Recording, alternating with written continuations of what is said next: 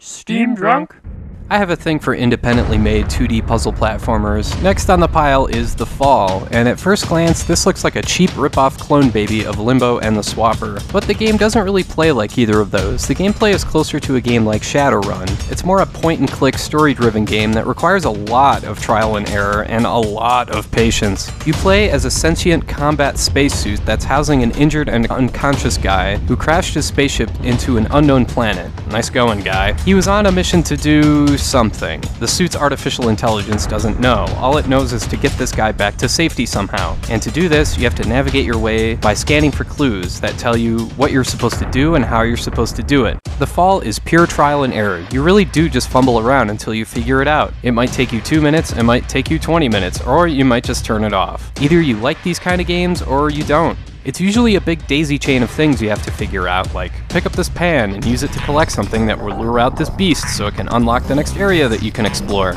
Or fix a broken wire with an item that you find somewhere to power up the elevator so you can interact with another artificial life form and answer some questions, so you can obtain an ability to do something else to unlock another part of the map. And on it goes, you get the idea. But yeah, you gotta scan every part of the screen and analyze everything you can, and use the old noodle to put the pieces together yourself.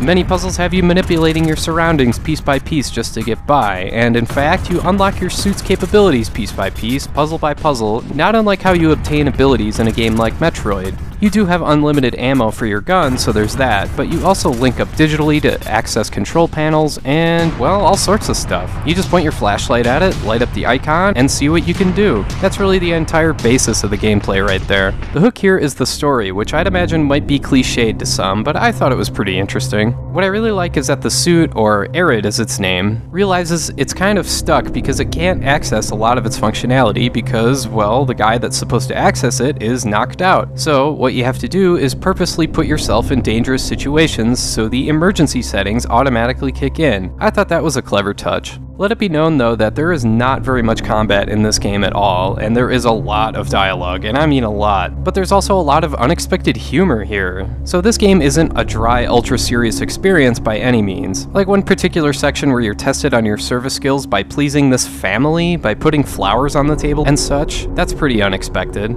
So yeah, at first glance, The Fall looks kind of generic and cheap. The animations here make your character feel pretty flimsy, I won't lie, but I still enjoyed The Fall. It kind of has a Dead Space or Shadow Complex vibe to it. The one flaw I'll point out is that this game is really short. It's essentially a setup for a sequel, or maybe even an entire series, and I do hope to see that, because I thought this game was pretty interesting. It's not the most original game, especially visually, and I can't say the style of gameplay is for everyone, but I thought it was worth a playthrough.